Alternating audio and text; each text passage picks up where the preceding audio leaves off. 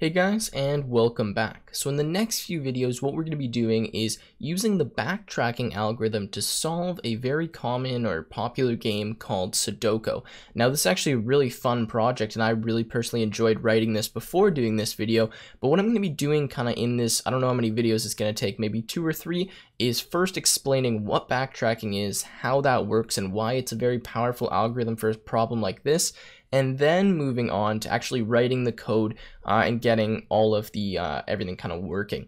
Now, the code is not super complicated for this, and the algorithm's not that difficult either. A lot of people hear like backtracking and they think it's confusing, or you have to be a computer science major to understand this. It's not that difficult. I'm going to try to break it down for you guys in this video and understand exactly what it does. But it's really useful, and this is a really cool project, and it looks great on a resume as well, especially if you're a student that you made something cool like this. So I'll show you guys my working kind of solver right now. So essentially this is the code. It's nothing too long, just 100 lines, and most of it's cosmetic anyways in terms of printing out and like the board and everything, so it's not anything too complicated. But if I run it, you can see this is my starting board. It looks something like this, and we end up with a solved solution that is this. Now, you could possibly give this a board where there is no solution. I just looked one up online and found like this is the correct solution to the board to make sure that I didn't make any mistakes in this video. But this is how it works. Happens pretty well instantly. And yeah, it's a very fast algorithm as well for something like this. Okay, so let's talk about how we would actually approach this problem. So essentially we're given a starting board. Oops, I did not mean to do that. I guess I had my eraser on. We're given a starting board. Maybe it looks something like this, okay? And what we're attempting to do essentially is find a solution to this board where, you know, like we have a valid Sudoku solution. Now this board that I drew here is just some random board. I don't know if there's actually a valid solution to this, but I'm just going to walk through kind of the steps on how we would go about doing that using the backtracking algorithm. Now before I go into that, I quickly want to talk about something which is called the naive algorithm. So I believe naive is spelled like that. But essentially what this is the way that you would kind of approach this if you didn't know about backtracking. So the common way that you might want to do this, and obviously it's going to be very slow, is just try every single possible combination of numbers. So what I mean by that is just try like 1, 2, 3, 4, 5, and keep doing that for every single square and generate every single possible combination of numbers for the board until eventually your solution just works. Now, this would work. This algorithm works fine. In fact, this way of doing things you can do for almost any kind of solution. The issue with this is it is slow, and you can think of it as like each square has 9 possibilities, okay? Every single square that we have has 9 possibilities. Now, I mean, you have to count how many squares were given to determine how many to subtract, but essentially if you have, what, a 9 by 9 grid, that's 81 squares with 9 possibilities. So I believe we end up getting something like 9 to the 81 different possible combinations of solutions. Now, I don't know if you guys know anything about exponentials, but 9 to the 81 is an absolutely massive number. In fact, that's probably in like the trillions or something. So think about how many operations your computer would have to do to generate that like kind of subset of solutions, or that set of solutions to this board. And then it would have to be validating all of those as well. So this is really not a good way to approach this. Now, I don't want to, like, I don't know if this math is correct, so don't hold me to that. But even if it's not, and even 9 to like the 9 is still a massive number, right? So you get the point in that doing that is just not efficient at all. So what we want to do is use something called backtracking. Now, the way that backtracking works is very simple. And all you do essentially is it's similar to the naive algorithm, except what you're going to do is you're going to pick some kind of empty square. So step 1, pick, I should have left myself more room on the side here, pick empty, okay? So what you're gonna do is you're gonna pick some kind of empty square. So what we'll start off by doing, and I'm just gonna go from left and down to like that, okay, is just pick this square. So that's our first step, pick some kind of empty square. And now what we're gonna do is try all numbers, okay? Oops, don't know what happened there. Try all numbers, and excuse my messy handwriting. So essentially what we'll do is we'll start by trying 1, and then we'll try 2, and then we'll try 3, and so on. So what we're going to do, though, this is a bit different, is as soon as we find a number that fits in this square that works, then we'll move to the next empty square. So try all numbers, find one that works. Okay. Yeah, I know you probably can't even read that because I didn't really leave myself enough space to do this. But let's try this, okay? So what we'll do is we're gonna try 1. We'll look in this row and we're gonna validate and see if 1 works. Does 1 work? Well, no, it doesn't because 1's right here. I'm assuming you guys know how to play Sudoku. Essentially, you can't have anything that's the same number in the same row, same column, or in the same kind of little grid box like this, okay? So 1 does not work. So what we'll do, well, we're trying all numbers. We haven't found one that works yet. So now we'll try 2. Does 2 work? Well, is 2 in the row? No, it's not. Is 2 in the column? No, it's not. Is it in the box? No, it's not. So 2 works. So we found one that works. And now we will repeat this. So what we'll do next is we'll say, okay, so we'll go to the next empty square. So we're going to go to this step here and we're going to try 1. Does 1 work? No, it doesn't. We'll try 2. Does 2 work? No, it doesn't. Does 3? No, it doesn't. Does 4? No, it doesn't. Does 5? Yes, it does. So we found 9, 4, 2, 5, 3, 1. Now I know so far you're thinking, well, maybe this is the same as just trying every single possible solution. You're just essentially trying everything. You're correct, but there's another step we're going to add in a second that you will see.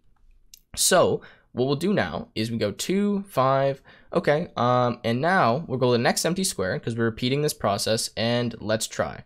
Okay, so let's try 1. Does 1 work? No, it doesn't. Does 2? No, it doesn't. 3? No. 4? No, it doesn't. 5? No. 6? Does 6 work? I believe 6 does work. Yes, it does. Okay, so 6 works. So now we have these. This is our current solution, 2, 5, 6, and then obviously everything else that's in here.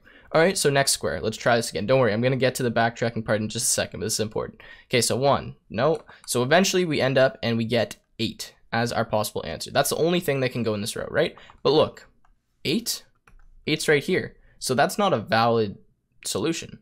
So what do we do now?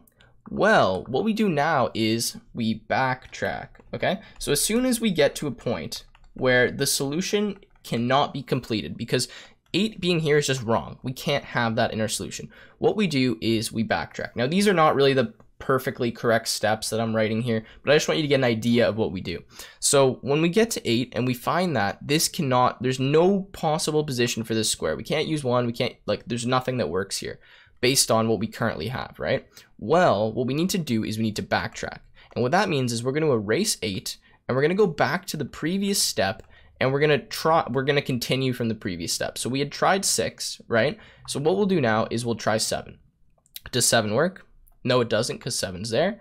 We'll try 8. Does 8 work? No, it doesn't because 8's here.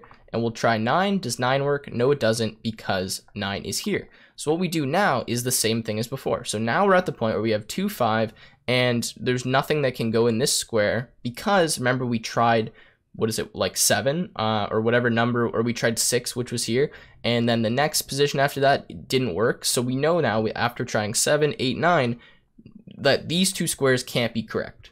Because with these 2 squares being this, we can't get 2 valid spaces here, right? So what we need to do now is we need to backtrack again. So what we do is we say, okay, so let's erase 9.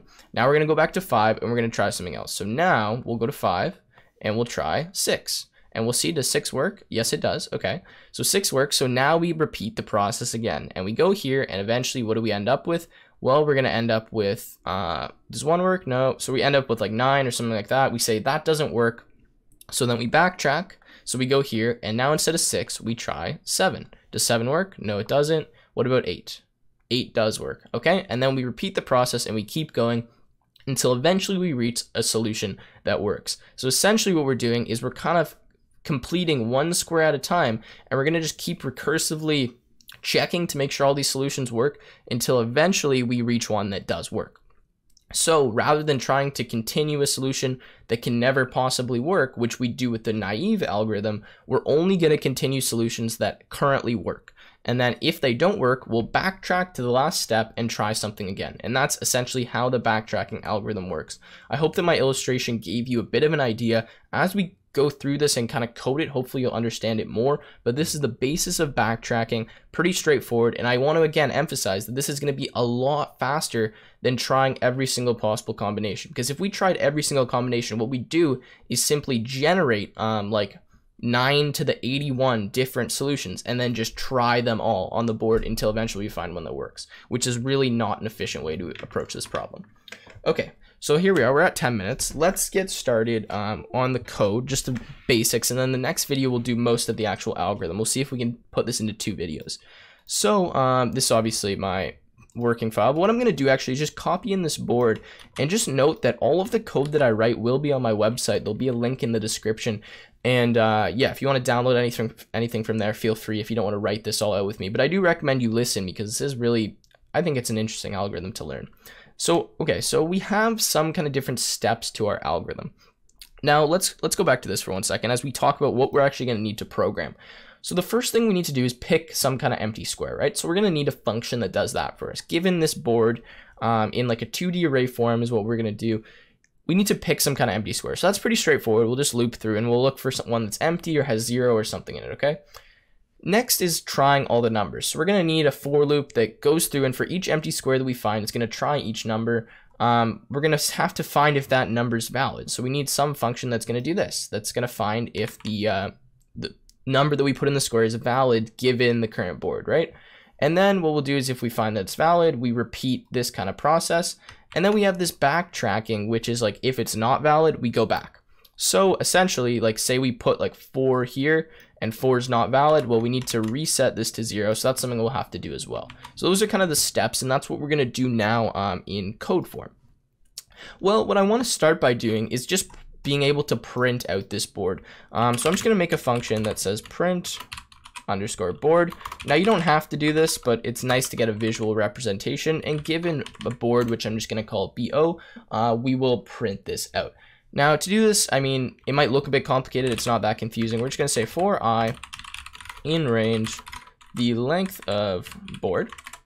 Okay. And what we're going to say now is we're going to say if I modulus 3 and I does not equal 0, what we're simply going to do is just print a horizontal line. Now the reason we're doing this is just because we want to kind of separate our board into like the different sections that you saw. Like if I run solver, we're just going to be printing this essentially when I is divisible by 3, because after every 3 rows we want to print this and then same thing like that, right? That makes sense. Okay, so we'll do that. Now what we're going to do is we're going to do another for loop. We're going to say for j in range, and we'll say the length of bo0, which essentially is going to get the length of our our rows, right? Because we have a 9x9 grid and it's set up in kind of this form. Then what we'll do is, well, we need to print all the numbers, but we also need to print those horizontal lines. So the first thing we're going to check is we're going to say if j modulus 3 equals 0 and j does not equal 0. The reason we're doing this is so that we don't get a line printed on the left side immediately, because, well, if it's the first thing in the row or like the 0th column, then we would end up printing something, because 0 modulus 3 equals 0, so we just got to check to make sure it's not 0. What we'll do is we'll simply print this, so like this little up thing, and we're just going to say end equals this. Now what this does just means it doesn't print a \n, which means you don't go to the next line, which is what we want when we're printing out each column, or sorry, each row. So now what we'll do, I believe, is we'll say if j equals 8, then we're simply going to print the number, so which is going to be bo_i_j, and like that. Now else, what we'll do is we'll print bo_i_j plus a space. Now I just need to put this in a string as well, and I'll talk about this in a second. Okay, so I think I might have done this correctly. I just have to check here.